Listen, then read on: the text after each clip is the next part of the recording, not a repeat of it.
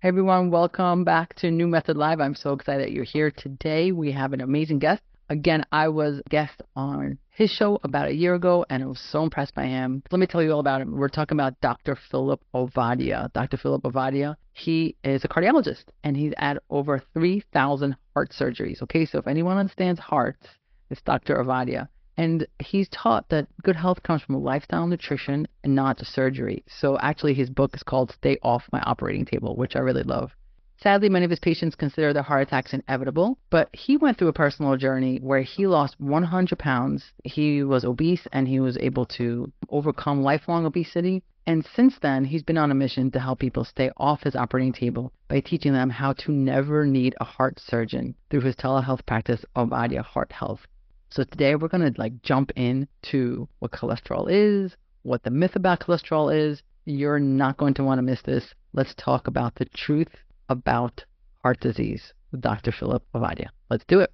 Dr. Ovadia, I am so excited that you're here. I was so honored to be on your show almost a year ago, and I'm very excited that you're on my show now. So we are entitling this episode today, The Truth About Heart Disease. Why do we need the truth about heart disease? What are we missing? Great to be back with you. We need the truth because, unfortunately, we've been told a lot of lies. And when I say we, I mean we the physicians, and I mean we the patients. There's a lot of, maybe you can generously call it misunderstanding, but I think more accurately it needs to be called the lies around heart disease, and it's time for us to start spreading the truth.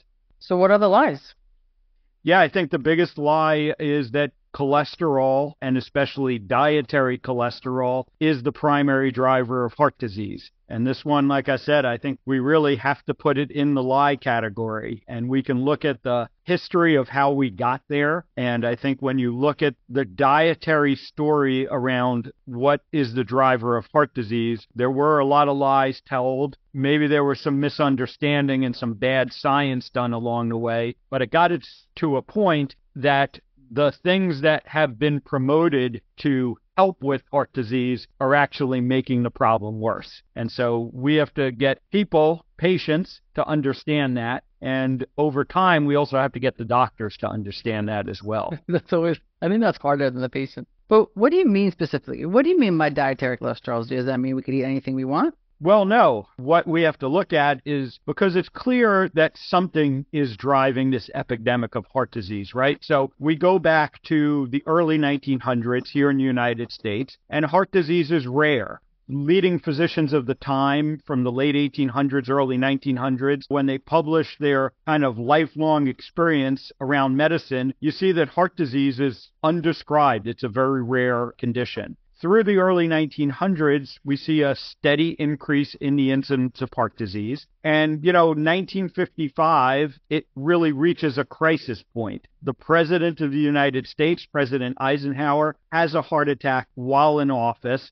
This appropriately sets off the alarm bells. What's going on? Now, some people would say, well, heart disease is a genetic problem. But we know that human genetics don't change that quickly, right? They don't change in 50 or 100 years. They change over millennia and eons. That doesn't really hold water. So something environmental, right, is going on. And food is the obvious culprit. Now, at the time, the leading scientists, the leading clinicians, there was a very robust debate. And the two primary things that people implicated in the development of heart disease was dietary fat, and specifically dietary saturated fat, found primarily in animal products, and sugar. For various reasons, the saturated fat, the dietary kind of cholesterol related to dietary saturated fat, that theory won out. We adopted what was called the diet heart hypothesis.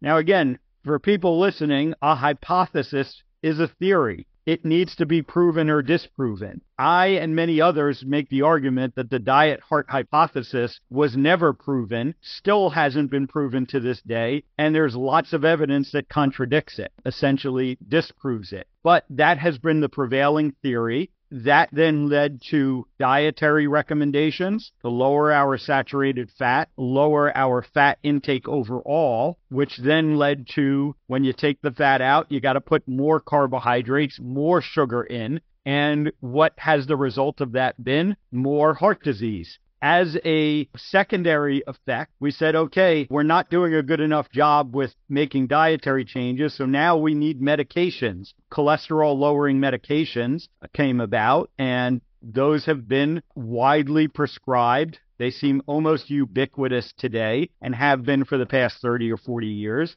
And heart disease is not going away. It continues to get worse. As a clinician, I look at these things and I say something doesn't add up here. Why do so many patients end up on my operating table with blood cholesterol levels that aren't elevated? And those are the types of questions that I started asking and kind of got me started on this journey. So I just want to make sure, I kind of already know how you feel, but I want to make sure our audience gets it. So what we're saying is we had this heart disease a few decades ago, and we made this decision that it must be the animal protein and saturated fats, and it can't possibly be the sugar. Since then, we made a decision to, when we talk about heart healthy, is to say, hey, don't eat too many steaks, hey, don't eat too many animal products. But what we should have been focusing on is, hey, how about cutting down the sugar? Is that what you're saying? That's, I would say, the majority of it. Now there are some other things that we could bring in. We can talk about the vegetable and the seed oils, these processed oils that, again, were developed and introduced into the food supply primarily on the basis that they're going to lower our blood cholesterol levels, and therefore they must be good and they must be heart healthy. You see the heart healthy label right on the bottle. Yeah. But again, I would say that when we really dig into the science under that, what we find is these things don't seem to have any benefit for the heart. And many studies would suggest that they are harmful. I don't think it's only the sugar. Ultimately, I think sugar is a component of it. And for me, what it really comes down to is what we call insulin resistance, metabolic health, as I know you talk so much about, and that really ends up being the primary driver of heart disease. I want people to understand, I'm not saying that cholesterol is meaningless. I'm not saying that the cholesterol in our bloodstream has nothing to do with heart disease. It's just not the primary driver, and I don't think it's the right focus for us as clinicians trying to guide the patients as to how best to avoid and manage their heart disease. Are you saying then, before I ask my questions, we know that people who have, 50% of the people who have heart attacks have normal cholesterol, right? Or is it more than that?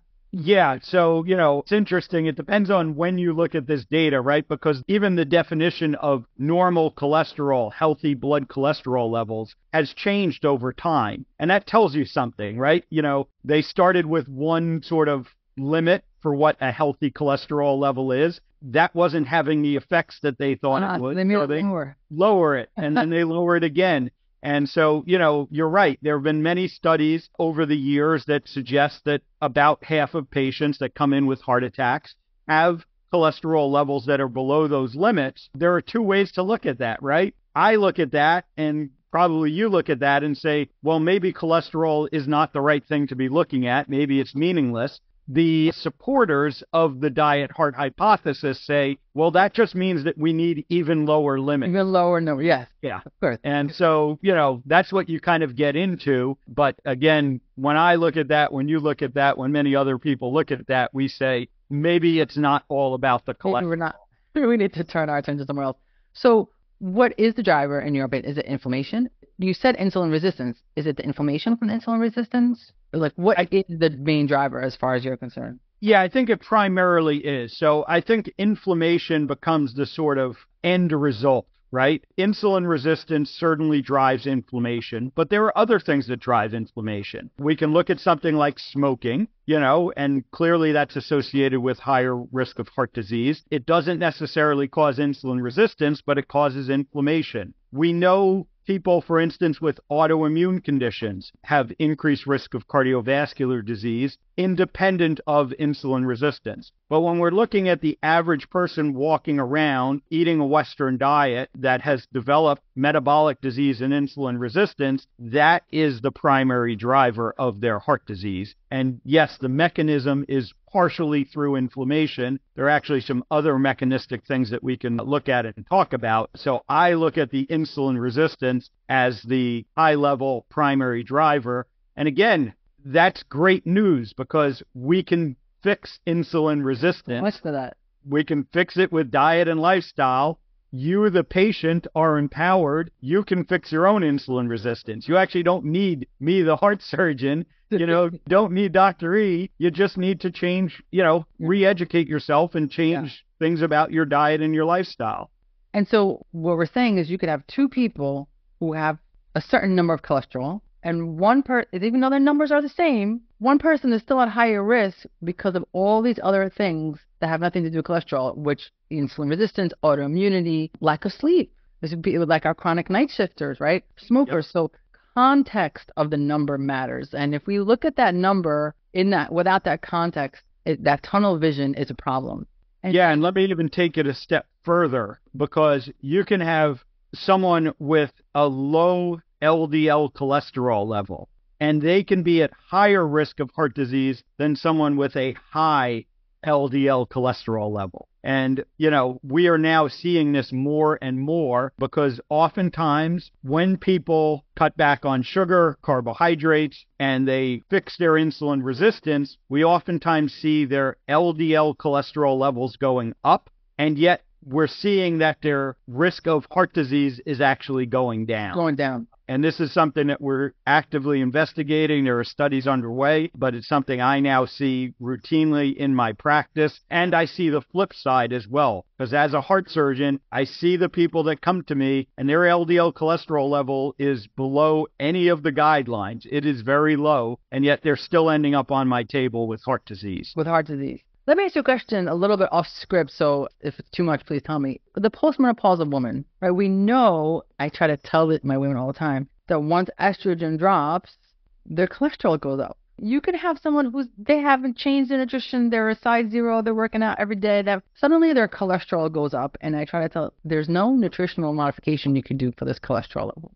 And that same group of people are suddenly also at a higher risk for heart attacks. But it's not secondary to the cholesterol. Is it secondary to the fact that they've lost some of that estrogen protection? What is the reason for this sudden increase in risk of heart disease in the postmenopausal woman? Yeah. So, again, it's not that cholesterol is meaningless. I think we misunderstand cholesterol. And for me, it ultimately comes down to it's not really the amount of cholesterol that we should be worried about. It's the quality of the cholesterol that we should be worried about. And estrogen certainly plays a role here. We know that estrogen has many effects play into insulin resistance, for instance. Yes, that postmenopausal woman, their estrogen is going down, their cholesterol is going up, but at the same time, their insulin resistance is oftentimes going up. And we see the markers of that if we're looking at it in the correct way. And under the hood, kind of behind the scenes, what that means is that the quality of their cholesterol particles is changing.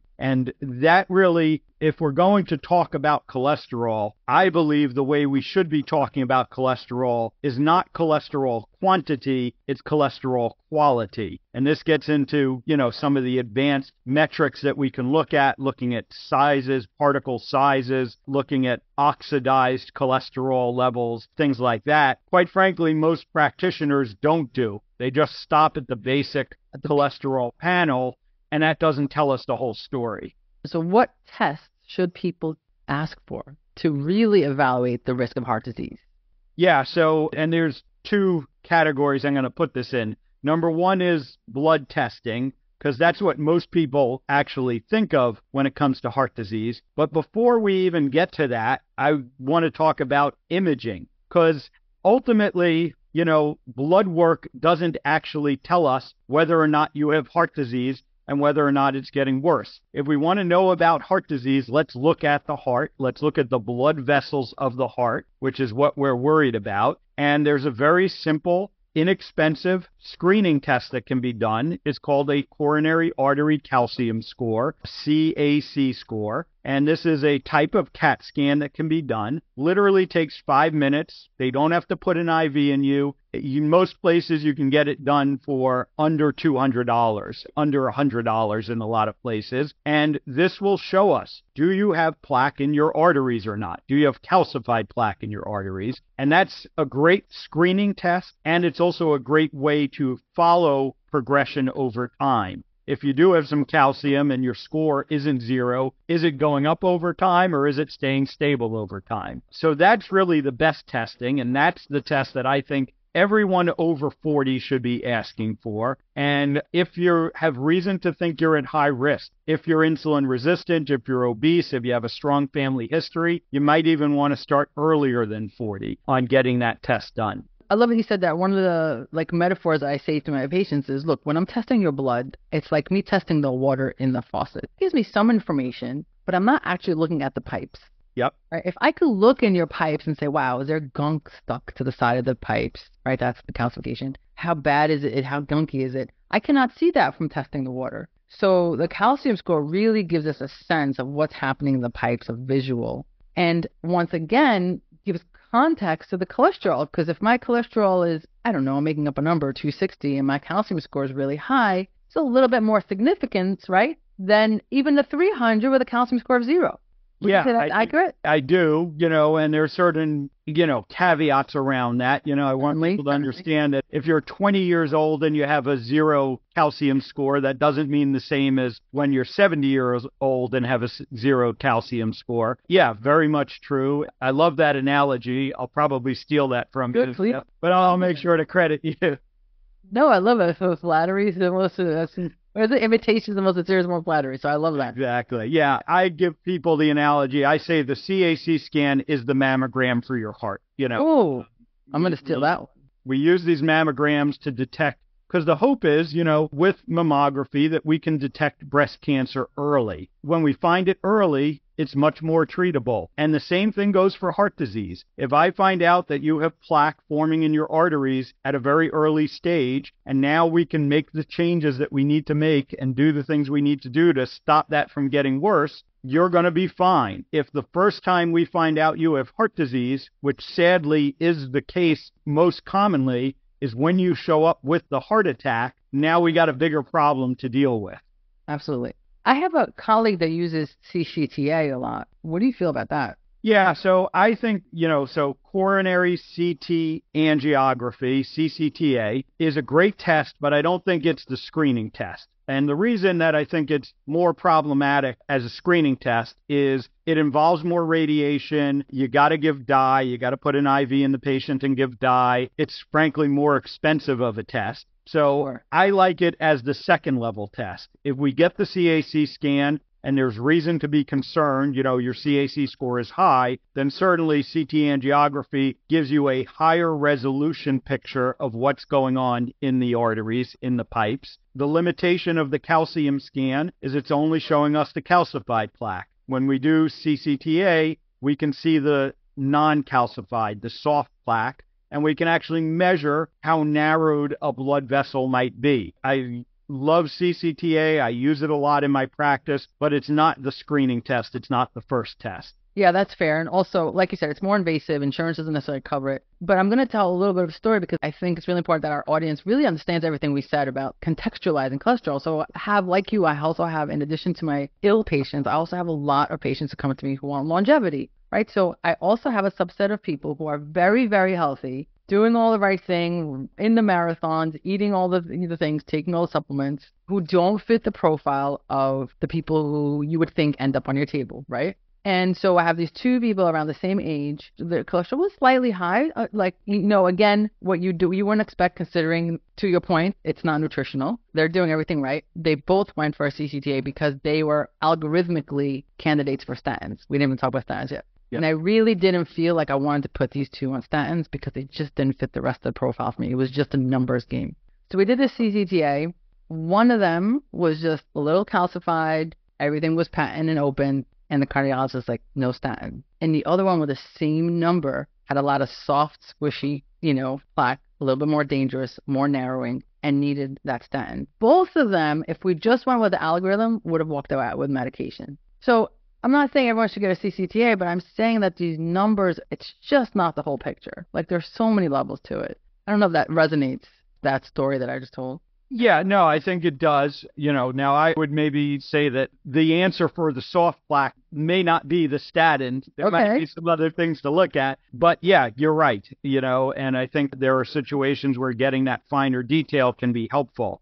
Kind of circling back to the beginning of this question, which was, what tests should you be asking for? When it comes to the blood work, again, I don't think that the cholesterol level is the right thing to be looking at, and therefore I don't think that targeting the cholesterol level, is necessarily the right thing. I think there is some validity, like I said, about looking at cholesterol quality, looking at the particle sizes, and so you want to ask for that advanced lipid panel, or it's going to be called the NMR panel. And then you want to be looking at insulin resistance, because ultimately, what I now do is, I kind of step back with my colleagues and I say, okay, let's put aside the cholesterol question for a minute. Let's just say, okay, I'm going to accept that high cholesterol is bad. Every study that has ever looked at this, as far as I know, shows that insulin resistance is a much bigger risk factor than elevated cholesterol is. So why aren't you looking at insulin resistance? And quite frankly, I personally put it in the bucket of malpractice, but I think it can reach that level that if you put a patient on a statin and you haven't figured out if they're insulin resistant or not, you are not doing your job as a physician. For the patients out there that are listening,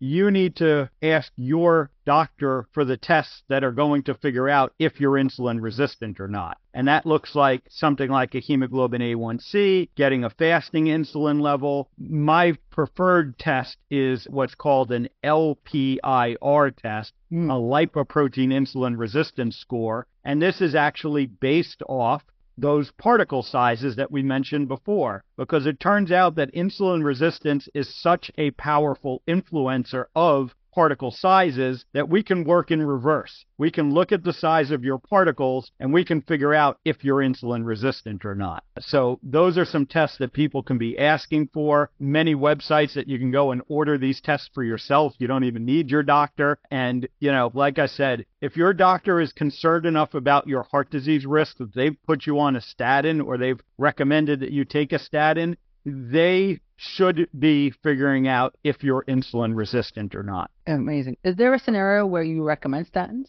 So, I always have the discussion with patients, right? Everything we do in medicine is risk versus benefit. You look at the situations where statins have the most benefit. This is what we call secondary prevention. People that have already had heart attacks, already had a stent, already had bypass surgery. There's more evidence for benefit of statins. And I also have the conversation that if you are insulin resistant and your cholesterol is high and it's poor quality cholesterol, and you're just frankly not willing to do what it takes to undo the insulin resistance, then yeah, there's going to be some benefit to taking that statin. But understand, that benefit is nowhere near as large as we've been led to believe. You hear the numbers that statins reduce your risk of a heart attack by 50%, by 40%. The reality is absolute risk reduction are in the 1 to 2 to 3% range, and they're talking about relative risk reduction, which is kind of statistical trickery. But if you're not going to deal with the insulin resistance, which has a much bigger impact in reducing your risk,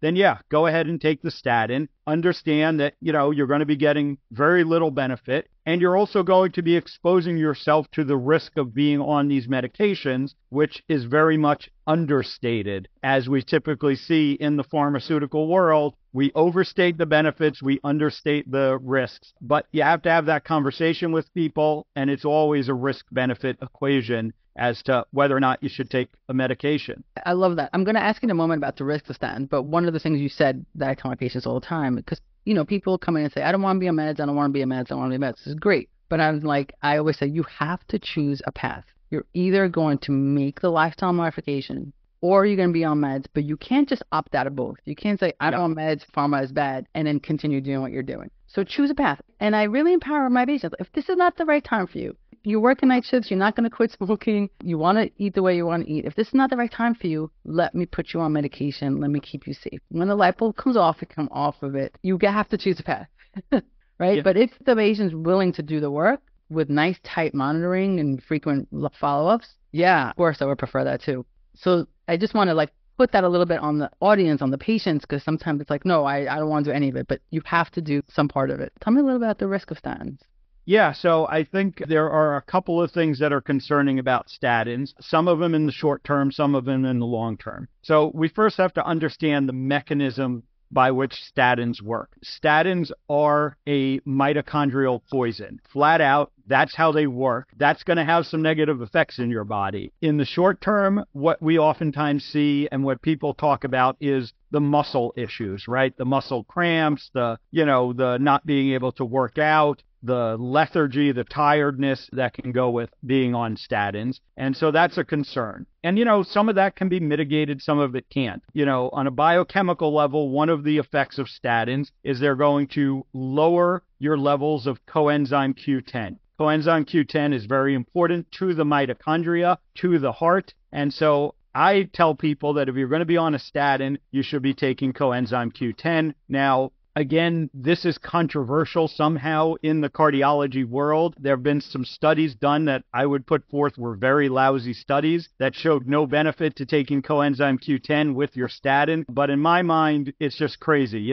We know that it lowers coenzyme Q10. It's a mechanism. And so take your CoQ10, and that's an easy way to hopefully help to mitigate some of these effects. In the long term, what I worry about is statins increase insulin resistance. And, It's so crazy. I know, it's so warning you about it. And hopefully, people are standing back and they'll be like, wait, you just said that insulin resistance is the primary driver of heart disease, and this medication that I'm being given to try and lower my risk of heart disease is making that worse. And, again, you can't argue this. We can't get around it. The data is pretty clear. If you take statins for more than 5 years, your risk of type 2 diabetes goes up, your risk of insulin resistance goes up. That is pretty problematic for me. There are some other concerns around, increased risk of neurologic problems, things like Alzheimer's and Parkinson's disease. 100%. In people on statins. And again, mechanistically, this makes sense because the brain is 80% cholesterol.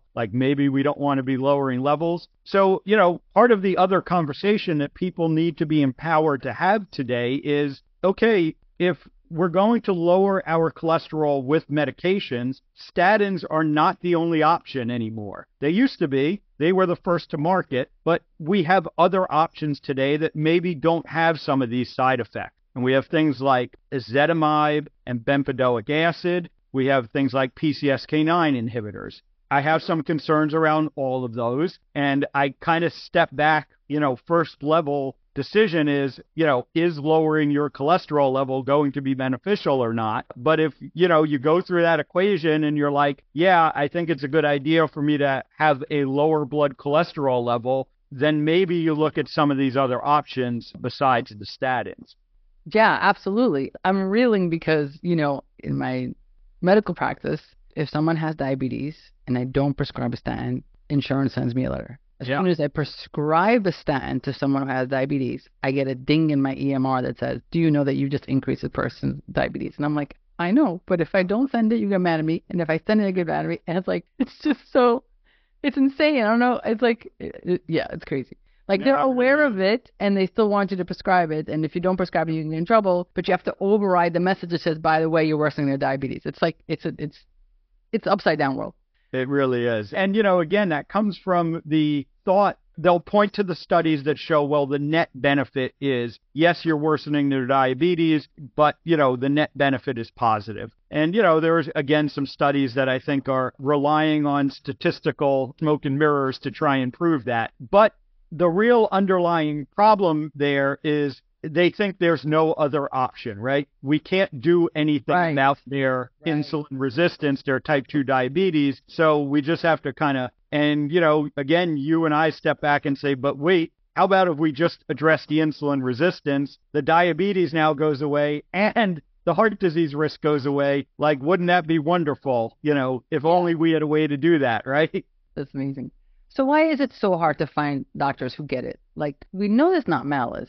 Yeah. They're good people who went to school and they think they're helping people. What's going on in your opinion? Yeah, I think the system is, has just trapped doctors into this way of thinking. And most doctors don't even understand that there is an alternative. Right. It's an indoctrination. It's indoctrination. It's, that sandboxing, of every time you're looking at that electronic medical record and it's saying you got to prescribe a statin, you got to prescribe a statin. And you, as a busy doctor, just don't have time to really even think about it. And the path of least resistance is just check the box and prescribe the statin. And, it can take a lot to wake people up to that. Sure. For me, it was my own personal health struggles got me to open my eyes to this. And I think for a lot of physicians who do get out of the matrix, so to say, it's because we either go through our own struggle or we're very impressed by something that a patient did to get out of their struggle. Oh, that's so true. But that's very hard. And then, unfortunately, even once you do see it, being able to put it into practice, becomes the next challenge. Very risky on many levels, and you're kind of sticking your neck out, and you're worried about, am I gonna get sued? Am I gonna get fired? Are they gonna stop paying me? All of these things are very real consequences that can happen. But again, that comes back to the physician. That comes down to our morals and our ethics. And if something is wrong and you're still doing it, or something is right and you're not doing it. I know I personally, couldn't do that. I think most physicians, the ones that wake up, still struggle with that issue, because the reality is this is how we make our livelihood. This is how we feed our families. We all put a lot of work into getting to where we are, and it is very difficult to overcome that, to break out of that. I admit that, but I still think that's our responsibility as physicians. We have to stand up for the patient in the end. And so, oh my God. Yeah, that's what drives me. It's true, but to put this into points, like in point one, if you're listening and you're talking to your medical doctor, there's no malice. They're indoctrinated. They learned the algorithm. They believe this is the only algorithm. They think this must be the right way, and they are doing it wholeheartedly with no malice in their heart. They really, truly think this is the way. Then, inevitably, like you said, they either have a life issue or someone they love has a life issue. In my case, it was my wife. And then they suddenly hit the walls, the limitation of conventional medicine. And they're like, wait a minute. When I went to Institute of Functional Medicine to get certified, everyone there has to be a clinician first. And everyone there had that story of like, well, this happened to me, or this happened to someone I love, and I started digging. Then you go through this process, just like you said, of like someone's taking the cobwebs off your eyes, and you're like, what? I didn't know all this existed. Now, everything you learned, there's still a lot of goodness in what you learned, but now you've learned this whole other set of tools. And I remember when I first got into this, I was so terrified. Like now I have all these podcasts like you, but I was so terrified. I went on my podcast, I talked about water and hydration. Like I was really scared to say the things like gluten causes hypothyroid. Like I was scared to say all these things. They're going to call you a quack and you're going to get ostracized, and some troll on TikTok or something is going to come at you. And you have to really build thick skin, and you have to really be willing to be like, listen, I can't unknow what I just learned. But it is a process. It is a process. Coming over to the side as a clinician is a process, and there is risk involved. And if there's, God forbid, one bad situation, which may have nothing to do with you, it really could take you down. So that is why it's hard to find a doctor that gets it. We are few and far between. But it brings me to, towards my last question was, it sounds like you need a doctor and a health coach to get through this. I think health coaches can be very valuable. I have two of them that work within my practice, and quite frankly, they do a lot of the heavy lifting, because it's one thing to know the theory of all of this. It's one thing to understand that, but it's another thing to actually put it into practice in your day-to-day life. And that's where I think a good health coach can be invaluable. And, to be quite honest, in a lot of situations, you don't even need the doctor. You need the health coach, and you make the changes and, you go on with your life. But I understand that, people oftentimes want the medical practitioner overseeing that. And so I think it's an ideal situation to kind of be working with both. And I think they're very complementary. Agreed. I also have coaches, because you can only spend so much time going over like the nutritional stuff and things like that. So you're there to kind of manage the pharmaceutical questions or anything like that. But what people need is, well, how do I eat, and what do I eat, and what do I do, and how can I cook this, and do you have any recipes? Like the real kind of daily decisions you have to make in order to incorporate this into your life. The health coaches are so important for that, 100%. Is there anything that I did not ask you that you want to maybe tell? Anything we forgot to mention? Yeah, no, I think we really hit the high points for people, so again, I guess one thing that I would reiterate is patient empowerment part of this, you, the patient, you, the listener out there, to take charge of your health. And you can't rely on your doctor to do this for you. You can't rely on the healthcare system to do this for you. And I believe that our role as physicians is to educate and empower our patients. I'm not here to tell you what to do. I'm here to give you the information that's going to allow you to make decisions about what you want to do and what you need to do. So I always emphasize to people, take back control of your health, and that takes effort. Health is not a passive process. You might not be able to just go to the doctor down the street that the insurance company said to go to. You might need to find the doctors that are aware of this stuff, and maybe you need to travel a little bit. Maybe you need to get on the internet. We have great technology that we can see people by telemedicine. Maybe you need to pay a little money because your insurance isn't going to pay for that doctor. And these are all things that people might need to do to get to where they want to be when it comes to their health. 100%. So tell everyone where they could find you, your books, how they could work with you. Yeah, sure thing. So iFix Hearts is really where to find me everywhere on all the social medias. You can go to my website, ifixhearts.com. My book is called Stay Off My Operating Table, and it's widely available at all the usual sources. I have a telemedicine practice. We see people across the United States and even internationally. And as I mentioned, it's a big team effort. I've kind of just been amazed at this point, 4 years in, how big a team it's become. And we're really looking to connect with people and empower them to take back control of their health. I love that. Thank you so much for being here. And prior to this, I heard about how crazy busy you are. So taking this time for me and my listeners is really appreciated. And yeah, whoever's listening, find Dr. Ovadia. Start working with him. He's amazing. Thank you so much for being here with me. Thank you. It's a pleasure.